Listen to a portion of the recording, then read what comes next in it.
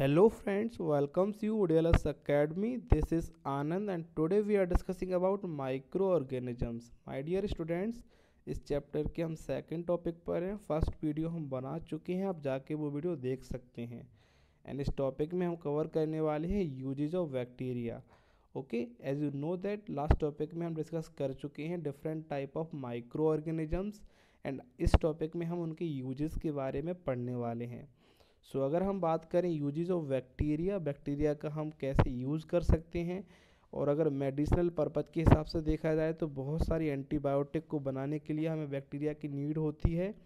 Agriculture purpose से देखें तो जैसे डिके ऑफ ऑर्गेनिक सब्सटेंस को डिके करने में हेल्प करते हैं, नाइट्रिफिकेशन प्रोसेस में हेल्प करते हैं, नाइट्रोजन फिक्सेशन ये भी बहुत इंपॉर्टेंट है प्लांट लाइफ साइकिल के लिए, तो इसमें भी बहुत हेल्प करते हैं. इंडस्ट्रियल लेवल पे देखें तो लैक्टोबैसिलस और कुछ अदर बैक्टीरिया हैं जो बहुत सारे प्रोडक्ट को बनाने में हेल्प करते हैं. ओके, चलिए इन सब के बारे में हम आगे डिटेल में पढ़ेंगे.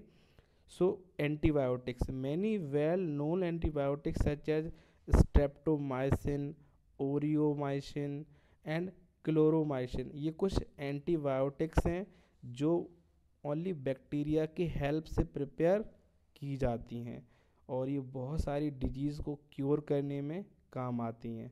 चलिए अब बात करते हैं नाइट्रिफिकेशन. ओके, इस प्रोसेस में भी बैक्टीरिया बहुत इंपॉर्टेंट रोल प्ले करते हैं. The protein confine in dead bodies of the animals and plant is converted into ammonia bye अमोनिफाइंग bacteria. This process is known as ammonification.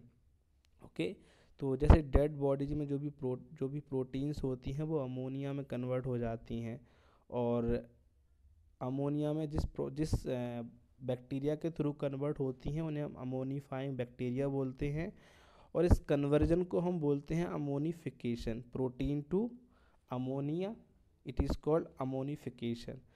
The ammonia is converted into nitrites by the bacteria of the Nitrosomonas group, और फिर ammonia से इस nitrogen को nitrites में convert किया जाता है, और जो बैक्टीरिया ऐसे करते हैं उन्हें हम नाइट्रोसोमोनास बैक्टीरिया बोलते हैं. ओके, चलिए अब बात करते हैं another process that is very important for the environment which is nitrogen fixation. Okay, some of the soil bacteria like Azotobacter, okay, clostridium and symbiotic bacteria, ये कुछ बैक्टीरिया होते हैं जो एटमॉस्फेरिक नाइट्रोजन को कन्वर्ट करते हैं नाइट्रेट्स में, और nitrates are used by the green plants to produce proteins, और इसी नाइट्रेट्स का यूज़ करते हैं प्लांट्स प्रोटीन्स बिल्ड करने में, और प्रोटीन से बनती है उनकी body.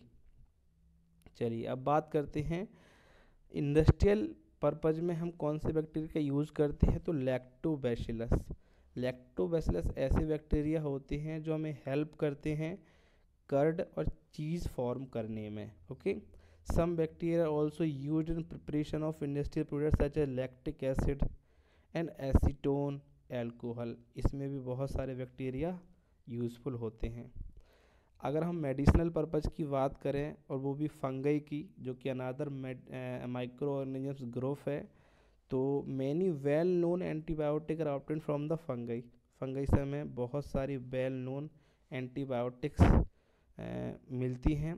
Penicillin is obtained from the fungal Penicillium notatum. Okay, तो जो पेनिसिलिन है वो इस फंगई से मिलती है.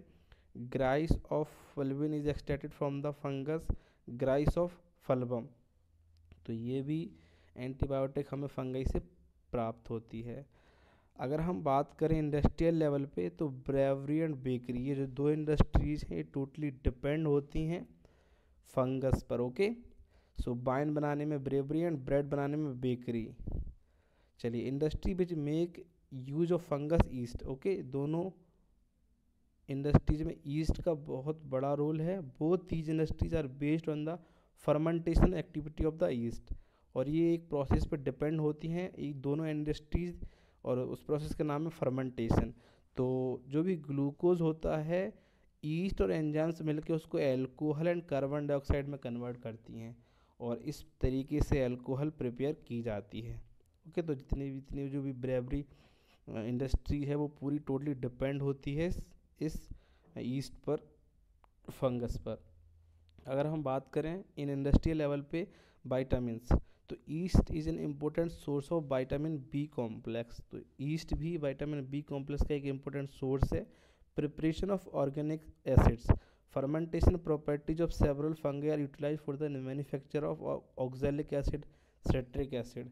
और जो फर्मेंटेशन होती है इसके थ्रू हम बहुत सारी एसिड प्रिपेयर करते हैं, ऑक्जेलिक एसिड और सिट्रिक एसिड। ओके, चलिए अगर एग्रीकल्चर पर्पज से बात करें तो fungi decompose the dead bodies of plants, animals and there waste product. और बॉडी को डिकम्पोज करने में फंगाई का बहुत बड़ा रोल होता है, और यहाँ पर ये भी बहुत इम्पोर्टेंट रोल प्ले करती हैं। ओके, चलिए अब एज फूड में भी फंगाई का बहुत बड़ा रोल है। Some species of fungi are edible, they are cooked like vegetable और यूज्ड इन पुलाव और prepared as soaps. Some common edible fungi are मॉर्चिला, है ना, एगेरिकस, रमेरिया, क्लेवेरिया एंड प्लूरोटस। ये कुछ स्पीसीज हैं फंगाई की जिन्हें हम एज अ फूड कंज्यूम कर सकते हैं। East is also use in preparation of idli and dosa. Idli और डोसा बनाने में भी ईस्ट की नीड होती है, और from a mixture of powder rice and दाल, और इनकी वजह से हम इडली और डोसा बना पाते हैं। आई होप स्टूडेंट्स कि आपको ये टॉपिक समझ आया होगा। अगर आपको ये वीडियो समझ आया तो प्लीज़ लाइक करें, शेयर करें, सब्सक्राइब करें।